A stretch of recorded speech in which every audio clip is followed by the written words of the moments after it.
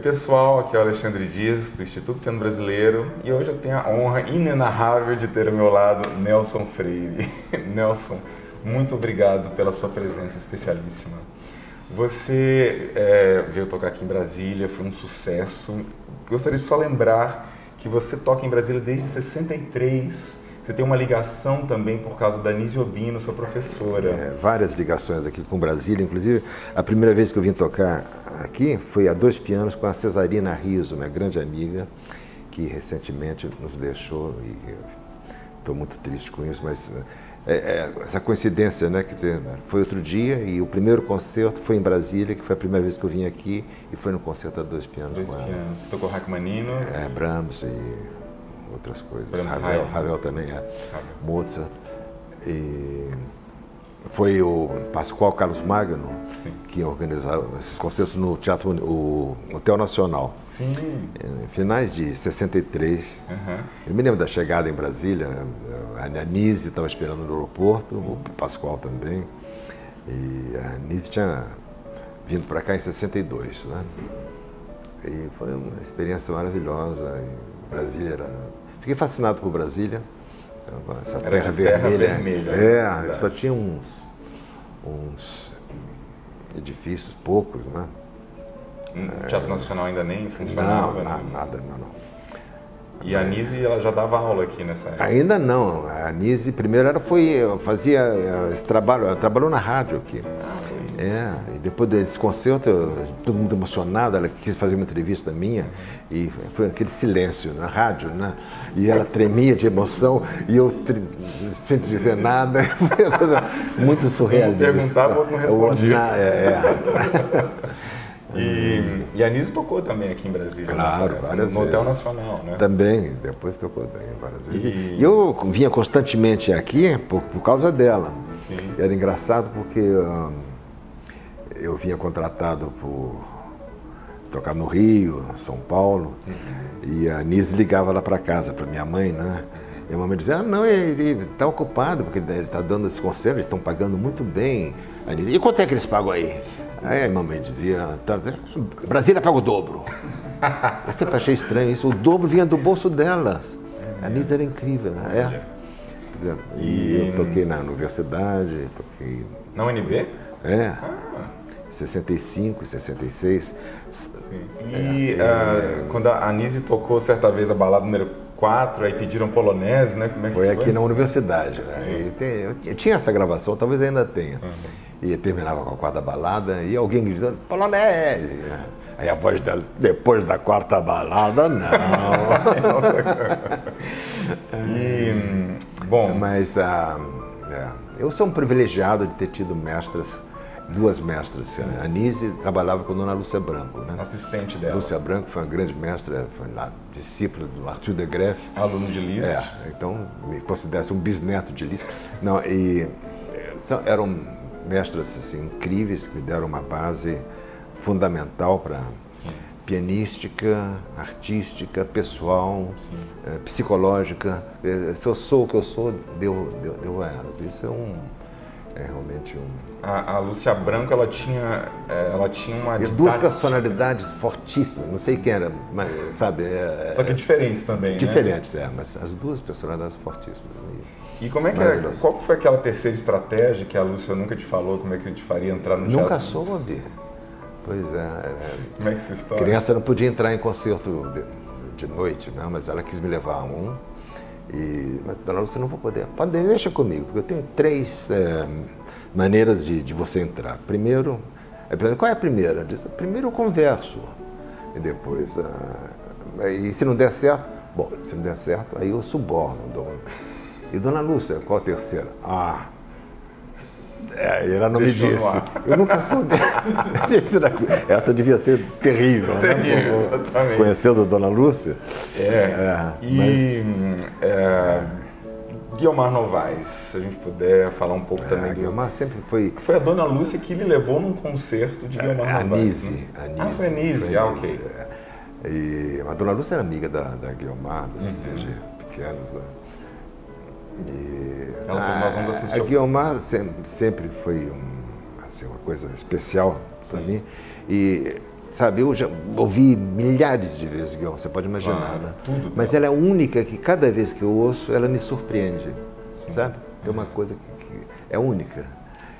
Tem outros claro, que são maravilhosos, extraordinários, que eu fico fascinado, mas esse fator surpresa, mesmo nas gravações, que não são ao vivo, comerciais, é engraçado. Entendi. Ela tinha esse dom de surpreender. No primeiro recital que você viu dela, ela tocou a Fantasia Cromática e Fuga. Tocou a Fantasia Cromática e Fuga, primeiro esquerzo. E você se lembra do som da fuga? Lembro do som, inesquecível. E você, eu acho que fez uma homenagem a ela quando você gravou a Fantasia Cromática e Fuga no CD de bar. Eu estou sempre fazendo homenagem a ela, consciente ou inconsciente, né? Ela foi um artista que me influenciou muito e que eu tenho realmente uma veneração por ela. Tiveram algum contato mais próximo? Né?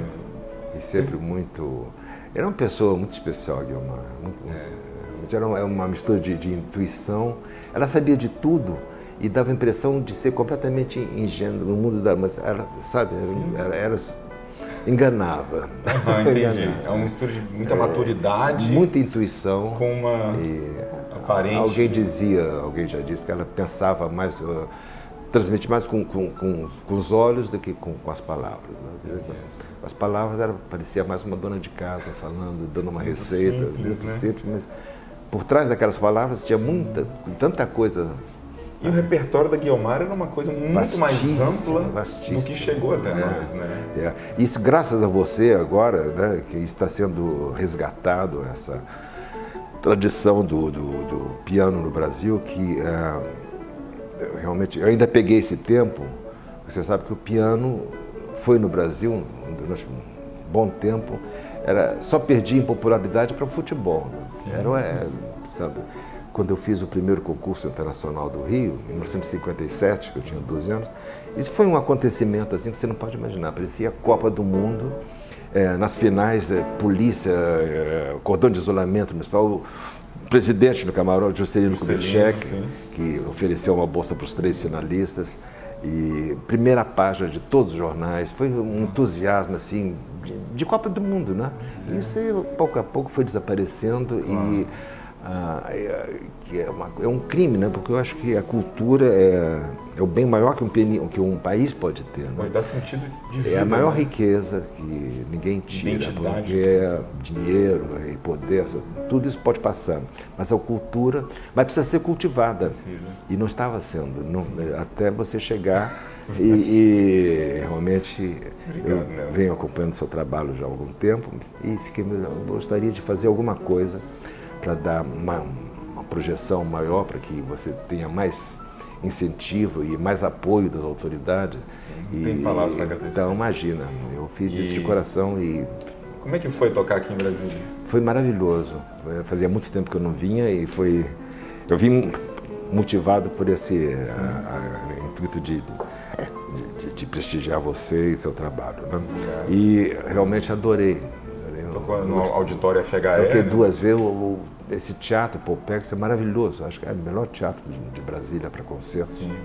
E já tem um piano Stein de cauda inteira, bastante razoável. E o teatro é maravilhoso. Tem uma acústica boa, instalações perfeitas. E você viu como é que o público te recebeu? Incrível, né? Muito emocionante.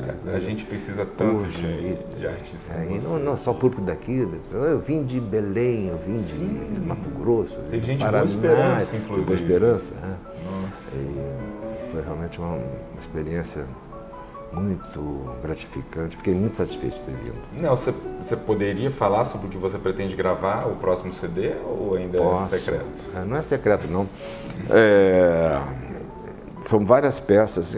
Porque, sabe, esse ano tem um ano especial, estou fazendo 75 anos. E, por incrível que pareça, 70 de carreira, né? Porque eu pisei num palco a primeira vez em 1949. Em Boa Esperança. Em Boa Esperança. E você sabe que eu sempre gostei de música, gostei de tocar piano, né? Em várias línguas, play, spielen, né? Jouer, é um pouco como brincar. Brincar, não é? Exatamente. Em italiano já é mais sonare, mas eu sempre gostei muito de brincar, nesse sentido, do piano. Então estava sempre buscando partituras novas, e muita coisa da época, né, o que vinha na mão. E tem muita, enfim, um repertório que não se toca mais, quase não se toca mais, a não ser em alguns bises, e pediram para fazer uma espécie de lembranças desse repertório, então vou incluir pequenas peças, miniaturas de vários compositores, acho que uns 20 compositores. Pode falar algum? Tem Sinding, Gorjeios da Primavera, que eu tocava quando era pequeno, várias peças líricas de Grieg. Casamento de Trollhauer? Também umas transcrições de Godowsky também. A melodia de Rubinstein. Peças que eu tocava quando eu era pequeno, com as danças fantásticas de Shostakovich. Incrível, também parte da Nise e Lúcia. O primeiro recital que eu dei depois que eu trabalhava com elas, com 7 anos, era um recital que tinha sonata de Mozart, depois tinha Shostakovich, Chopin e Henrique Oswald, e terceira sonatina de Guarnieri. Uma coisa muito eclética, né? Sempre essa educação musical. Henrique Oswald era valsa lenta? Ainda não, era Barcarola, Pierrot, e terminava o recital com a tarantela que eu peguei outro dia nessa loja para matar a saudade. Nossa, vai ser fantástico esse CD. Espero. E lembra um pouco também o que a Guiomar tem um CD de peças de vídeo? Aquela época dos 78 rotações, né, onde os artistas gravavam só peças pequenas. Sim. Você mencionou o começo da sua carreira, sua irmã Nelma tocava também, né? Minha irmã Nelma fez ontem, 89 anos. Maravilhosa. Vocês tocavam a 4 mãos, né? Também. Eu comecei a tocar por causa dela, porque eu ficava... Você imitava um pouco ela? Não imitar, não, mas eu tirava de ouvido que ela tocava, e eu gostava tanto dela, ela era tão bonita. E era meu brinquedo predileto, tocar piano. E como é que foi? Ainda continua sendo. Uma vez você tocou, acho que em Boa Esperança, um repertório, aí depois que voltou para tocar um repertório mais internacional, seu tio falou uma coisa da plateia? Porque essas primeiras aparições em Boa Esperança tinha de tudo, né? Até Zequinha de Abreu, tinha Oração Caribe, tinha Dos Almas, Jalousie, um exercício, a la turca, era uma melange, assim. Já era crossover, né? Já está antes do tempo, né? E aí comecei a estudar com a Nise e a Lúcia e acabou essa história de pecinhas. Então, cheguei em Boa Esperança, na sonata de Beethoven. E eu tinha um tio muito fanfarrão, e ele foi ao concerto, e ouvindo aquela sonata de Beethoven, depois não sei mais, de repente aquele vozeirão, Nelson, sapé com tico-tico no fubá. Enfim. E você aprendeu a ler partitura antes de aprender a ler, claro, né? Tinha essa coisa com Deus, eu aprendi a escrever máquina antes de saber escrever à mão também. Eu adorava escrever à máquina e fazia catálogos. Eu tenho até hoje, né, escrita de todos os ônibus do Rio de Janeiro, todos os bondes, com os percursos, os compositores com o nome completo, coisa que eu até hoje não sei, não saberia. Que legal. Fazia essas coisas. É um pouco, não, você faz. Né? Eu lembrei agora que seus pais faziam também lindos clippings, catálogos do que coletavam os seus programas de concerto, né? Você tem tudo guardado. Tenho, né? E eu confesso também que a minha participação nisso tudo foi um pouco até egoísta, porque de repente eu gostaria que isso ficasse, né, em algum lugar seguro, porque senão, se não fosse você agora, por exemplo, esse material que você falou da Guiomar, teria ido para o lixo, né? Que coisa absurda, né? Então, espero que deixar para você essas coisas para que fique. Maravilha. Tá bom? Nelson, ok. Então, olha, só tenho a agradecer mais uma vez. Espero que você volte a Brasília. Nós vamos lhe receber de braços abertos. Quero voltar, sim. Tá ótimo. Tá bom? Um grande abraço. Okay, tudo de bom. Tchau, pessoal. Obrigado a todos que nos assistiram. Um abraço.